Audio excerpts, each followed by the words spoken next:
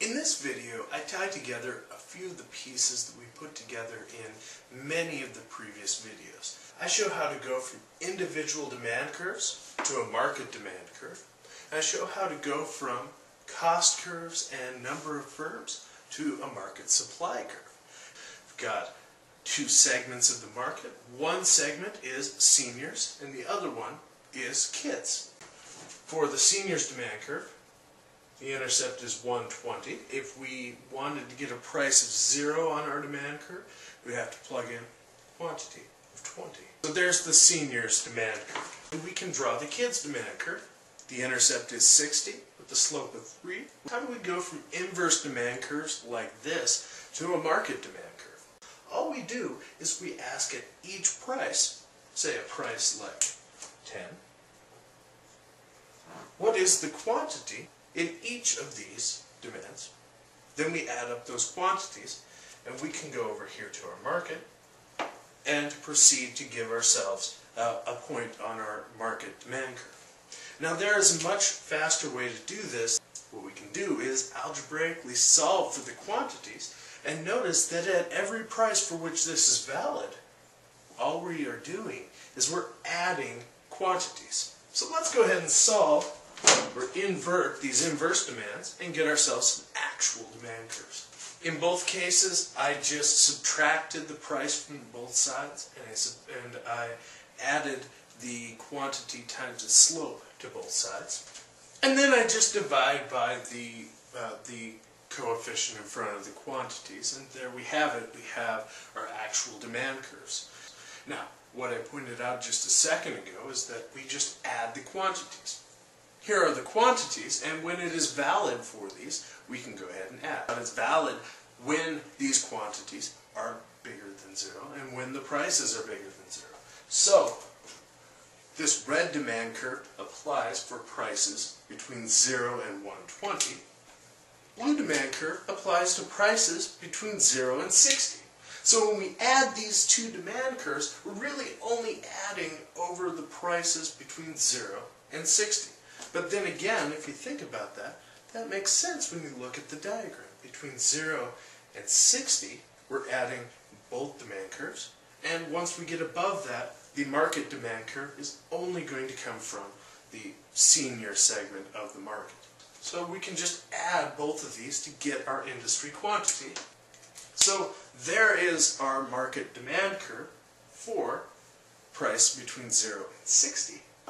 For a price bigger than 60, we just get the red market demand curve. So let's go ahead and graph that. So this demand curve hits the quantity axis when the price is 0.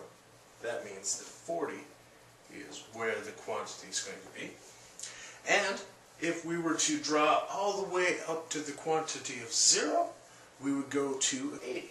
This demand curve only applies for prices up to 60. So we don't count that part of the demand curve. The demand curve that does apply goes from this point here to 120, and it's where we're adding this portion.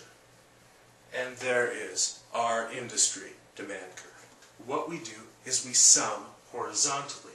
We add the quantities. To see where this illustrates, let's go ahead and clean this up a little bit. So there is our demand curve in a little bit cleaner form. And if you want to see how this looks graphically, the way we can link this up is that above this dotted line, where this first demand curve cuts off as far as the quantity goes, above that dotted line, all we have is that segment of the senior demand curve, and that is the entire demand curve.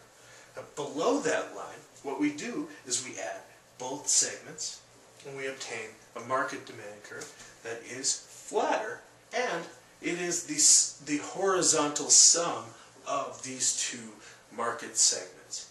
This works just as well for market segments as it does for individuals in a market.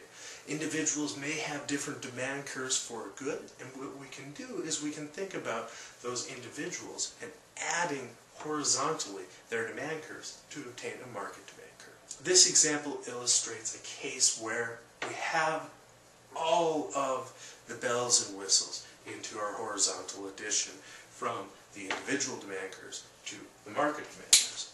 Now, let's move on to part 2 of this example, the supply curve. Now, in this example, we have 12 firms. Each has a total cost of Q squared. Set price equal to marginal cost. Well, if we know the marginal cost as a function of quantity, all we do is invert that, and that gives us our supply curve. The supply curve is going to be P over 2. Each firm has a supply curve of P over 2. Well, what we do is just add the quantities, just like the demand side of the equation. Notice what we have in this example is that each firm has an identical supply curve, and so adding the same quantity 12 times, that's just a fancy way of multiplying. So what we can do is we can multiply by the number of firms when we have it in our supply curve form, quantity as a function of price. So in this example, our market supply curve is Q equals 6P.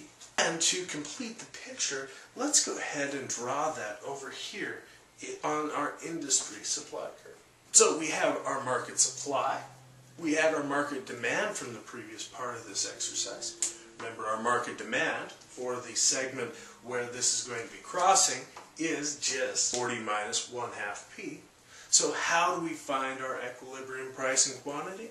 Well, we do just what we did back in the algebra of supply and demand video. We just set the quantities equal. That's going to allow us to solve for the equilibrium price. Now, let's go ahead and get the P's together. Now we've gotten our P's together, we can go ahead and divide and solve for our equilibrium price. Now, once we get our equilibrium price, we can plug back into either our market demand or market supply curve and obtain our equilibrium quantity. I'm going to plug into the market supply curve. And there is our equilibrium quantity. So to complete the diagram, let's go ahead and label where the price and quantity end up being. So there we have it. We took two segments of a market, aggregated their demand to obtain the market demand curve. And we took a representative firm and we aggregated it up to get a market supply curve. Then we looked and we used our tools for how we understand to solve for equilibrium price and quantity, and we obtained the market equilibrium.